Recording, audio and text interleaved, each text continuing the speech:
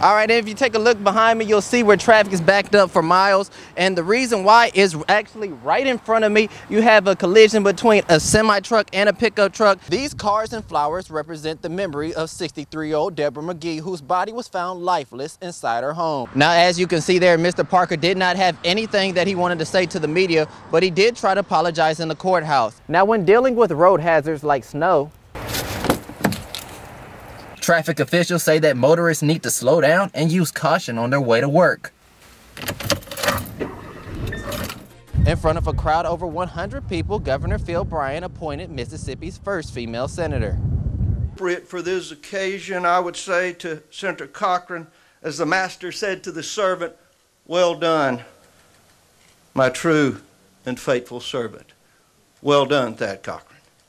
Those were Governor Phil Bryant's words before naming Senator Thad Cochran's replacement for the soon-to-be vacant Senate seat. My fellow Mississippians, please help me welcome the next United States Senator from Mississippi, our dear friend, Cindy Hyde Smith. It was really hard to give up the Commissioner of Agriculture position because that's obviously, it's been my life and my love. But when you get called to this position, you just be submissive.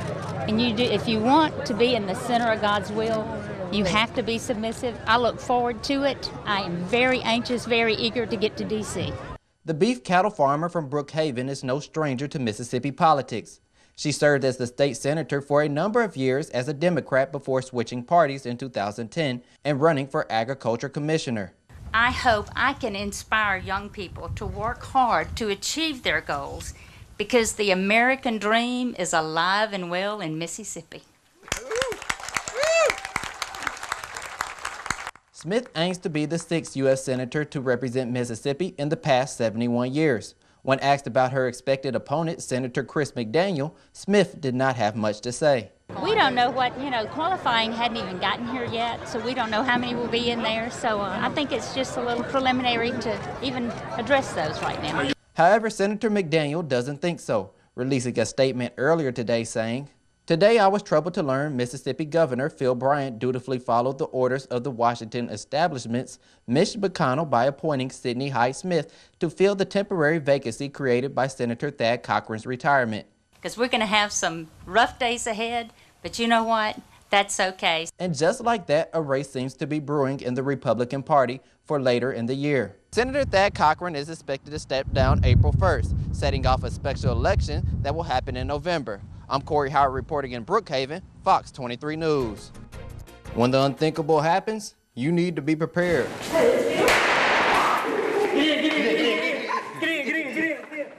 Being prepared for a situation in case it was to happen. Most people don't think about if you're walking in the mall and something was to happen. That's something being an active shooter. An active shooter on site and killing everything who stands in front of the barrel of their gun, causing many people to panic. However, Hattiesburg police warns residents panicking is the wrong reaction. First thing you do is be aware and always be aware of your surroundings. Know who's coming in, know who's going out, know what's happening. Being aware is the first step in surviving a mass shooting. Next. Now, if you can disengage from the scene, that's when you need to start prepping by denying the threat to coming to you. That's where you can put yourself in certain offices, rooms, barricade doors. And when all the above fails, then you have to go to defend. By whatever means necessary. You may have to get a cup of hot coffee. You may have to get a laptop. You may have to get a pair of scissors. Anything that you could use to defend yourself. The only unfair fight there is the fight that you lose.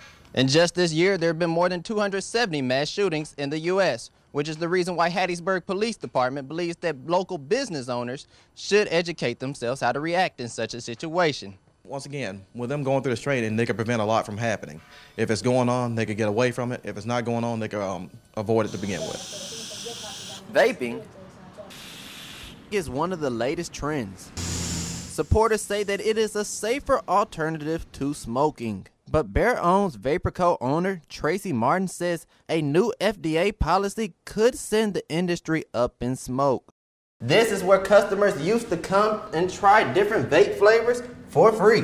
But new regulations have changed that. Well, the regulations that went in this week will affect us to where we have to charge for people to try our flavors.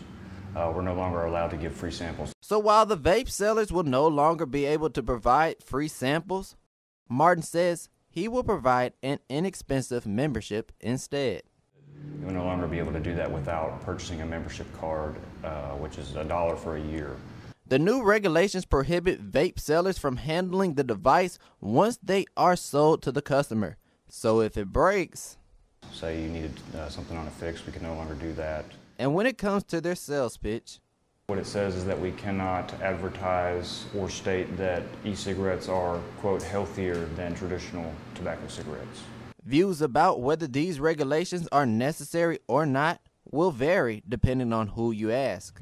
Yeah, I'm for regulation. I hear a lot of people say that they don't think that regulation is good, but I think without regulations, things would be a lot much worse than what they are. The effects aren't known as well as the tobacco use, so jury's still out. Regardless of whether who does or doesn't like it, these regulations are here to stay, at least for now, leaving the pressure on vaping companies to stay in business. Corey Howard, KSLA News 12. Chris Herron, a once promising basketball star, watched his future and his dreams burn right before his very own eyes. There was a point in my life when I overdosed for the 4th time that I truly believe I'd never make it. From playing on the same basketball court against players like Michael Jordan and Scottie Pippen to living his dream by becoming a Boston Celtic, Herron says addiction robbed him of everything. Herron said his addiction started when he was a high school freshman. He would sneak and drink his father's beers and even smoke some marijuana. Eventually, by the age of 33, Herron would go on to try Oxycontin, Vicodin, Percocets, heroin, cocaine, and crystal meth. It's life or death, you know, and many people suffer from it, and many people will suffer because of it. After breaking his battle with addiction August 1st, 2008, Herron now travels the country warning people about the deadly dangers of addiction. There's a lot of strength and struggle, and I was able to find that. So if I can pass that to someone else, that's what it's all about. Drug overdoses kill more Americans each year than both car crashes and gun-related homicides. Most overdoses come from opioids. In 2017, more than 200 Mississippians died from a drug overdose related to opioids, which eventually prompted the state to bring in more speakers like Herron. Well, we know that opiate abuse and addiction is prevalent in our country. It's also has impacted our state and locally here in the Pine Belt. A lot of people have problems with addiction, and we've seen many overdoses in the area as well. It's heartbreaking, and no one wants to go through that, and no one really understands how important awareness to this drug addiction is. It's okay to have a good time, it's okay to have fun, but know when to stop. It's always a time and place to do everything. I was given an unbelievable gift, and someone took the time to extend their hand and offer to pick me up, and I wanted to give that back. And now Herron gives back by delivering 250 speeches a year, educating people about the deadly disease called addiction. Corey Howard, Fox 23 News. Spent 20 years in the Army. They don't do it because just for the paycheck. It's because they love something, and they love their families, and they love the soldiers they serve with. 20 years of blood, sweat, and tears. Just happy. I was about to cry, a big bad scout about to cry because, retiring. But it's worth it, just to go home now and see this woman every day when I open the door. That's all I want now. That's my dream come true. After 20 years, Sergeant Johnson, along with 5 other soldiers, are putting their combat boots up and retiring from the United States Army. Camp Shelby in Hattiesburg held a special celebration of service for these 6 soldiers. We're the Army and proudly proclaim, first to fight for. To see them depart is sad, but we're also happy to know that they've made it, and they're going to move on to another chapter of their life with their families. It's going to be rewarding as well, because I get to have him and see him all the time and not have to worry about where he's at, when I'll hear from him for days, months, so I'm blessed to have him home finally. This will be the first, and this will be the last and only time Daddy ever put anyone or anything before you. I can finally say to my son, Daddy's coming home. Thank you. Scouts out, Gary Owen.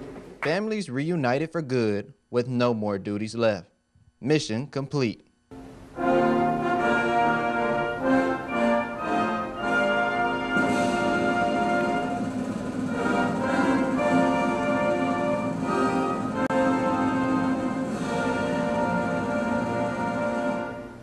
Corey Howard, Fox 23 News.